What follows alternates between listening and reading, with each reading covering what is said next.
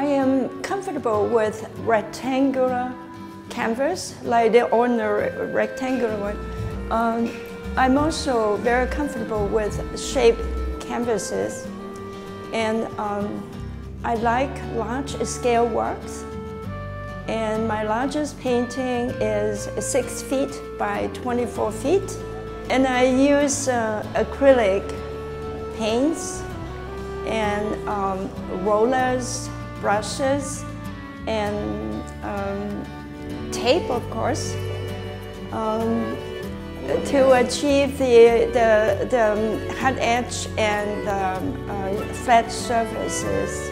I would use the visual elements to make the painting, as a composer use music notes and registrations to write music. And my goal is to compose visual poems. I get ambitious. Visual poems with lines, colors, forms, shapes, plane, and movement.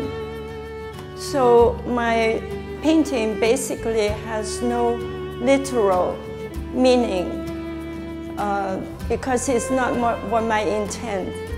And I like children's book, and I see great value of the once Mr. Roger neighborhood TV program for children, and I respect all religions. So with such sentiments, the outcome of my paintings are in the direction of positive and peaceful and aesthetic direction.